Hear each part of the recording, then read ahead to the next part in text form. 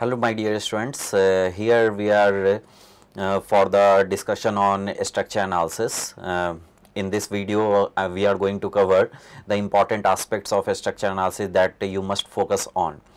So I am Vivek Gupta, ex-IES, and meet my colleague Mr. Swami Gupta sir, who is very experienced and renowned faculty of ESE.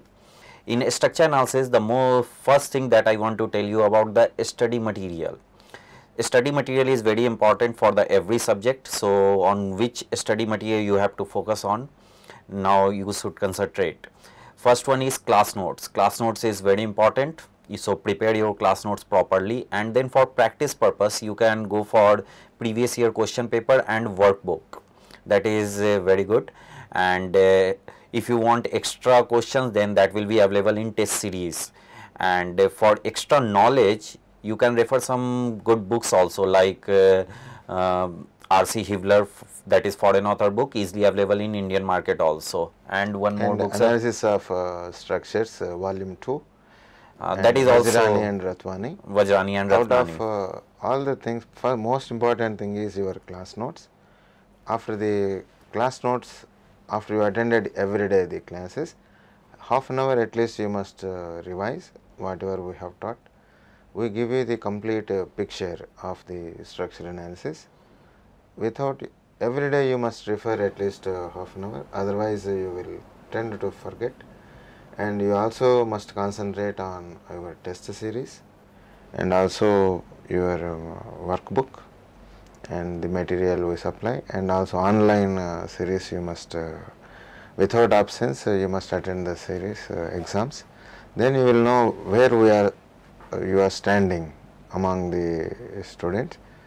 Your understanding, your confidence levels will build up once you attend the test series. And now important part is weightage also, sir. So weightage, I think weightage actually in GATE you will get around 4 to 6 marks, and in prelims exam around 20 marks you will get, and in the mains conventional exam around 60 marks you will get from the structural analysis. One more point I want to add, nowadays students are preparing for competitive examination based on weightage, but they should not focus in this way. Yes. Because if you miss a single marks, then your rank will be suddenly fall down. Your preparation should not be based on the weightage. You have to cover each and every subject. The important part is that easy portion you must cover in each and every subject. Yes. Difficult portion you can leave if you are not able to cover that in last moment. So that you can leave. Now, apart from this, I want to add what is different in structure analysis as compared to other subjects. Definitely each and every subject is important, but in structure analysis something is different that I want to point out. Structure analysis, that is completely conceptual. There is nothing to remember, isn't it, sir? Yes. So in structure analysis you don't have to remember anything, just you have to focus on concepts. So attend the class properly. Now important points in structure analysis, important concept. First one is free body diagram. Free body diagram is very important, and that is generally covered in strength of material. Then SFD, BMD and deflection, that is also part of strength of material, and we discuss, we use that, not discuss in a structure analysis class, we use that very frequently. So you must be very comfortable before coming to a structure analysis class in these topics. Then apart from that, sign convention. Sign convention makes little bit difficult structure analysis because students are in general not very comfortable in sign convention. But if you want to learn structure analysis completely, and you have to be very, if you want to be strong in structure analysis, then you must focus on sign convention, where you have to take positive, where you have to take negative and all. Finally, the thorough understanding of your free body diagrams, SFD, BMD, how we draw the deflection curves, what sign conventions we have to take. These are all the prerequisites for complete understanding of our structural analysis. In general, sir, I have found that students are very poor in visualization. They don't understand, if we apply force on the structure, then how will it deflect. That is very important part, because understanding of deflected shape of the structure, that is also called as elastic curve. So you should be very comfortable in that. Then only you can understand the sagging, hogging, positive, negative, direction of force and all. Now we are going to Now we are coming on the chapters of structure analysis. So first chapter that we are going to discuss about is trusses. In first we discuss about the trusses. In these four topics we take analysis of determinate trusses.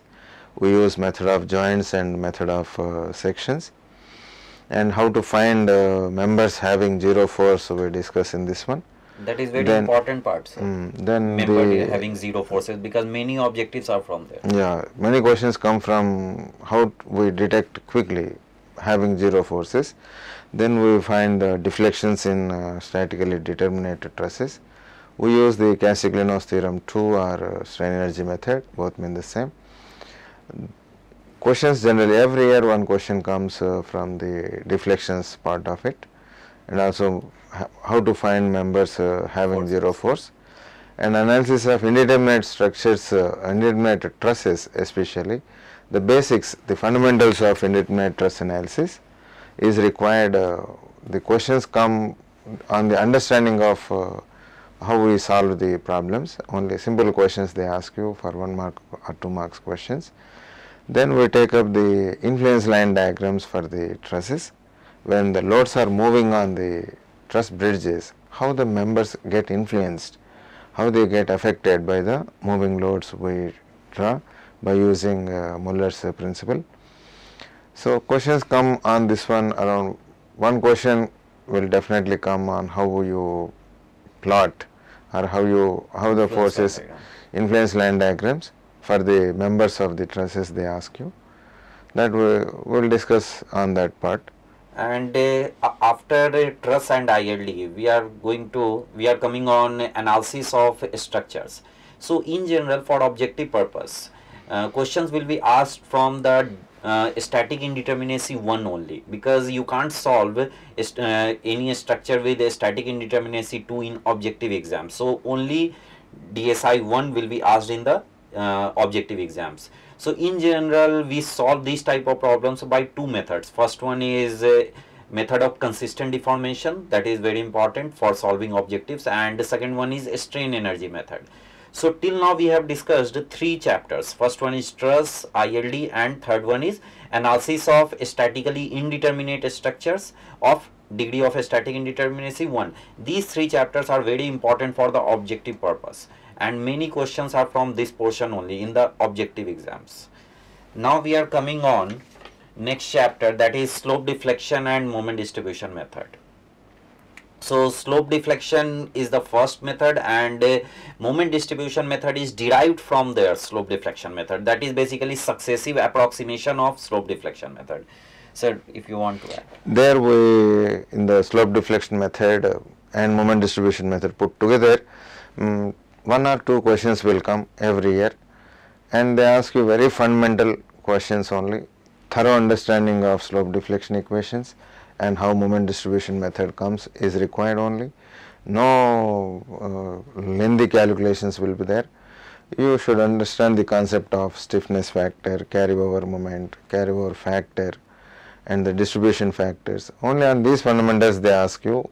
Thorough understanding is required, and numericals based on the analysis based on the symmetry. We take the advantage of symmetry of the structure and solve the problems quickly in moment distribution method, slope deflection method.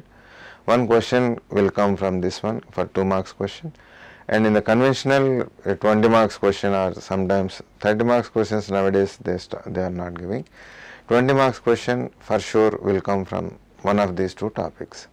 I have seen, sir, every year at least 120 marks question either from slope deflection and moment distribution will definitely in the conventional exam. Yes. And if you cover only 3 topics like stiffness and second distribution factor and carryover factor, then many objective questions you can solve from the slope deflection and moment distributions. Correct. Clear? So now I am coming on cable structure. Nowadays cable structures are becoming important. It's the characteristic of the cable is that it can only take tension, Axial tension. and they ask you very fundamental questions on the cables. Or 2 marks questions, 1 question at the most will come. In the 10 marks question also can come. Till now around 2 times they have asked for 10 marks questions. but the cables also relatively important. Fundamentals are required, fundamentals of understanding how these cables behave. Now I am coming to arches. No doubt arches is a very easy part of the structure analysis. So we can simply divide arches in two parts. First one is 3-hinged arch and second one is 2-hinged arch. 3-hinged arch is a statically determinate structure, so everything is very easy. You have to calculate support reactions and Normal bending thrust. moment diagram, normal thrust, all these things you have to calculate. So there is nothing difficult in that, and major questions are from 3-hinged arch only. Now come to the 2-hinged arch. 2-hinged arch analysis part is relatively difficult, more calculative, but basics of 2-hinged arch may be asked in the objective. But analysis of 2-hinged arch will be covered in the conventional only. Yeah, 20 marks questions come from many that. questions have been asked till now, around 3 or 4 times arches questions have been asked in every examination, like civil services, engineering services, all. Now we are going to matrix method of structure analysis. In the matrix methods also, they ask very fundamental questions only. We don't have to study in depth the matrix, a 6x6 matrix like that. We don't have to derive. At the most, a 2x2 matrix they will ask you in the questions, or a stiffness element or flexibility element only they ask you. Very fundamental questions. Very basic understanding of matrix methods is required in this one. One question comes from matrix methods of structural analysis, that too from the fundamentals only. In the conventional questions, 10 marks or sometimes 20 marks question will come. That is also very fundamental in nature. 6 to 7 minutes time is required to complete in the conventional. But in prelims, very simple, means 20-30 seconds you can complete the problem. Mainly preparing stiffness matrix Stiffness and element, flexibility matrix. yeah. That is more Flexibility method and matrix, stiffness matrix method we have to study in this one. Even sometimes they don't ask to create complete matrix. They ask only one coefficient. One coefficient they F1, ask. F11 or K11 like that. So around 6 to 7 hours we will spend on this one. Very fundamental things are required for that. Now I am coming to recently added topic, that is structure dynamics. This topic is only in the engineering services examination. No other exam cover this topic. So you have to focus this portion only for the engineering services prelims. As I think no question will be asked in convention from this topic. So you have to cover this part only for the prelims purpose. No doubt structure analysis is structure dynamics. Structure dynamics is very vast, but only few portion of that you have to cover for the prelims. So mainly two topic. First one is free vibration. Free vibration, it means there is a structure and you have displaced the structure, then it will start vibrating. So what is the effect, what is the equation of motion? First year engineering mechanics, what you study in dynamics, that simple harmonic motion. Simple harmonic that motion. Knowledge is sufficient to answer our dynamics questions in the engineering services. We don't have to study in depth the introduction to your structural dynamics, like free vibration, as sir was telling. Free vibration and free vibration with damping. Okay. A single degree of freedom is sufficient. Single degree of freedom is sufficient. No need to go for multi-degree of freedom. Definitely in a structure dynamics paper, multi-degree of freedom is also present, but for examination purpose, you have to focus on single degree freedom. Yes. And we want to again emphasize on how you should prepare. You must attend classes regularly. On each day, once class is over, at home, half an hour revision is required. Without the revision, you will find it difficult. And test series, I am again emphasizing, you must attend the test series, online test series you must attend. During the classwork, during any doubt you get it, during the break period or after the class is over, we are ready to help you. And if offline, if you have any doubt, we have Facebook media, this media help also we can take it. Then the books material, the material that we supply, that workbook and material, class material that we give you, you should be thorough with that. Then textbooks, reference books, as sir was telling, Hibler and volume 2 Analysis of Structures, Vajrani and Rathwani. If you find time, you should refer them. It is a requirement for that. And once the classes are over, you will feel that you have learned completely about the structural analysis after 60 or 65 hours we spend on that. All the best. At last, I want to add only one point. In a structure analysis, there is only one thing, and that is concept. Nothing to remember. If you understand the concept once, you will never forget that. So in this way, you should proceed for the structure analysis. Thank you.